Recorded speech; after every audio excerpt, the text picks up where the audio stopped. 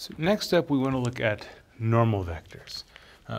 Now, if you're looking at a normal vector in the plane, things aren't so bad. I mean, if you think about here's maybe a curve, right? So given by some vector valued function.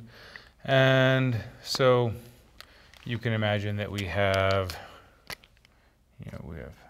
say, r of t, right? And then we have our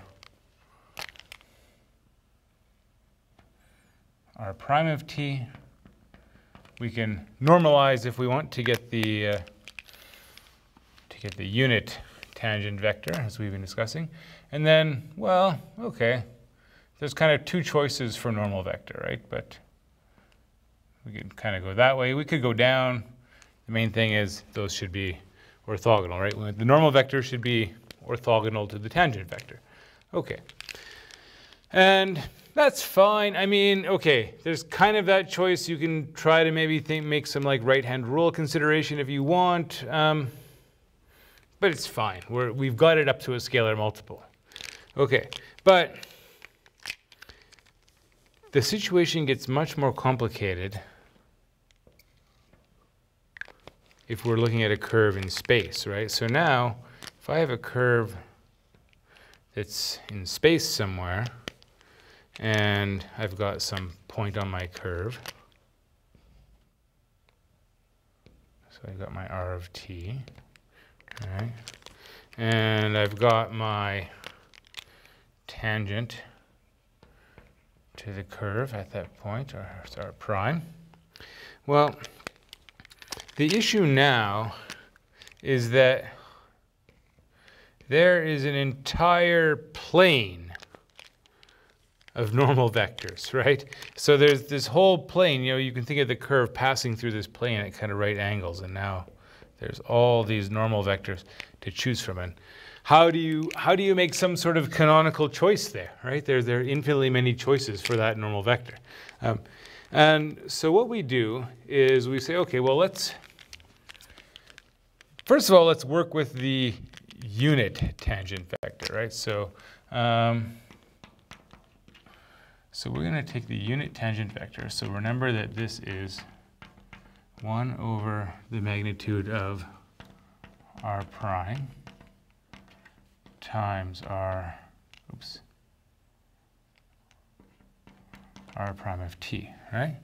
And now the main thing here is note that, well, the magnitude, essentially by definition, the magnitude is 1.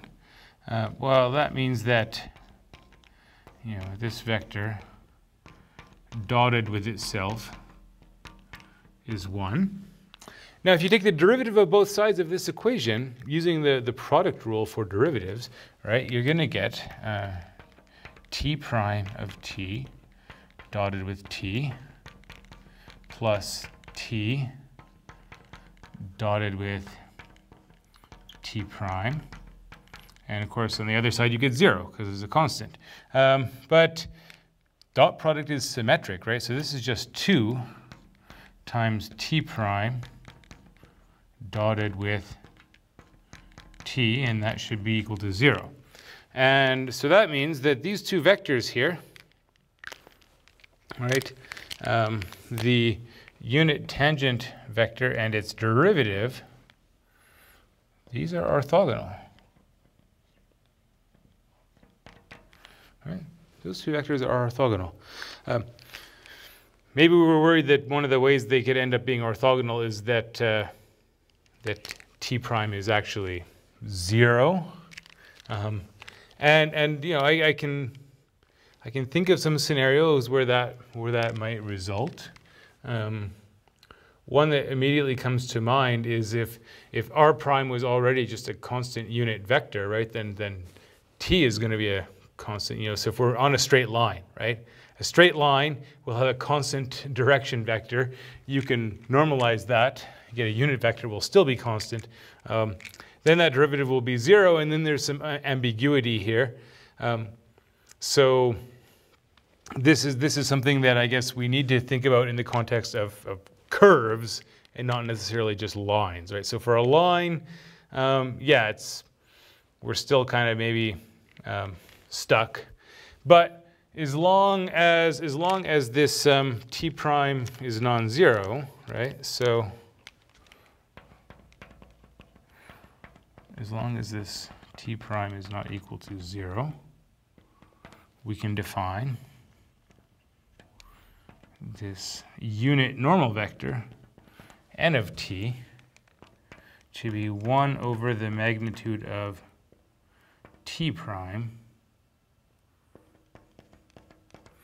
times t prime, right? And notice that this is somehow related to like second derivative of the original vector valued function, right? Because t comes from r prime. T is parallel to r prime. And now we're taking the derivative of that. And so we are, now the fact that we have this scale factor in front, which is also variable, is going to skew things a little bit. But we have something here which is, in some sense, related to the second derivative of the function r of t that we began with.